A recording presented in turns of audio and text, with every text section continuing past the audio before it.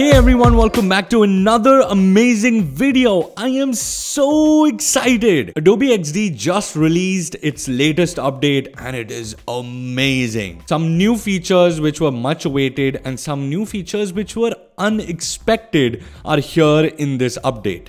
So without further ado, let's just dive right into it. So the first update is very simple. I'll show you right here. I will write a description for this iPhone 12. I'll write something like an amazing camera,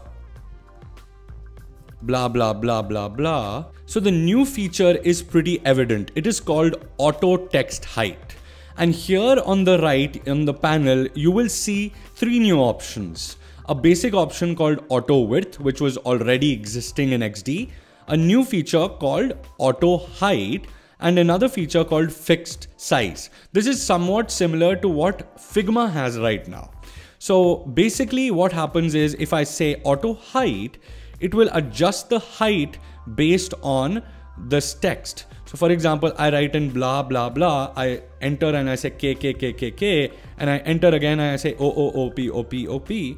As you can see, there is this red dot at the bottom. If I click on this red dot, it will basically expand the text box like this. Otherwise, you can adjust the height of this text box easily.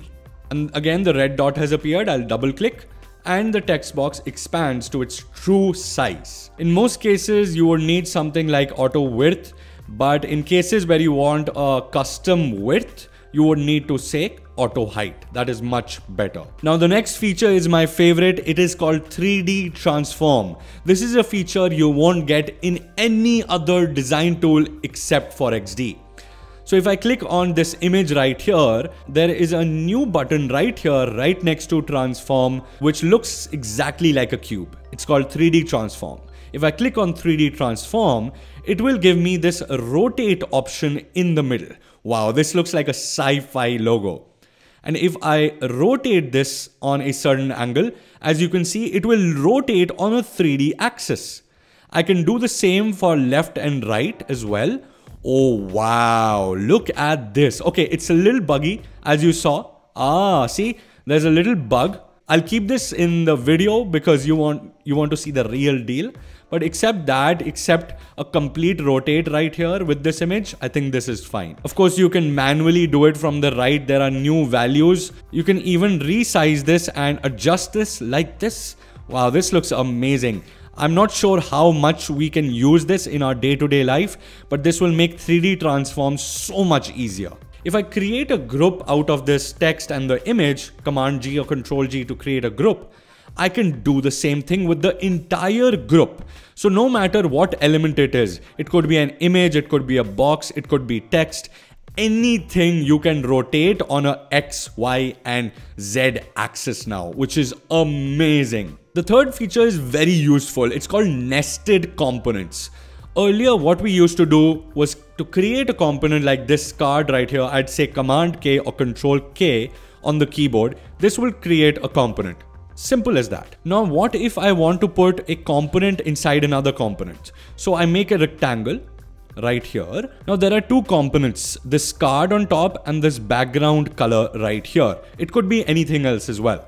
So to paste a component inside another component, I will go ahead, cut this component out, double click inside this backdrop component and say Command V or Control V to paste it back in.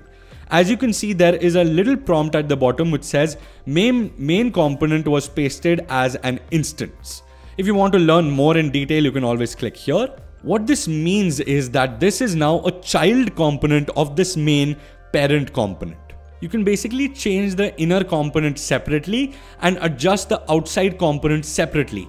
How cool is that? Now, the other feature allows you to create design systems inside Adobe XD. Very similar to what you would find on Sketch or Figma right now. It's very simple. If I go to the file option right here, or if you go to the menu in Windows, you will find a feature called Manage Libraries. Inside libraries, you will be allowed to create a new library. So I can call this library Punit's design system. Once that is done, if you go to this libraries option on the bottom left, you will get the option to access any library components on the left. So anytime you add a character style to assets or color to assets, everything will appear in the components, and this will be accessible by your entire team. Creating a design system is so much simpler and easier.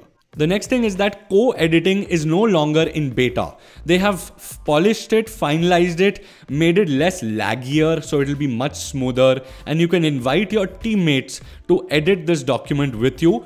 Another feature that I missed out is the ability to export all your design tokens and everything to Microsoft Visual Studio Code. So if you use Visual Studio Code, Adobe XD is going to be your best friend from now on. Again, if you want to read this entire article, if you're a reader, if you like reading, I will have a link in the description to read the entire Adobe XD blog as well. If you like this video, make sure you click the thumbs up button. Also make sure you subscribe to the channel. It is completely free. I will see you every Monday and Thursday, same time. God bless.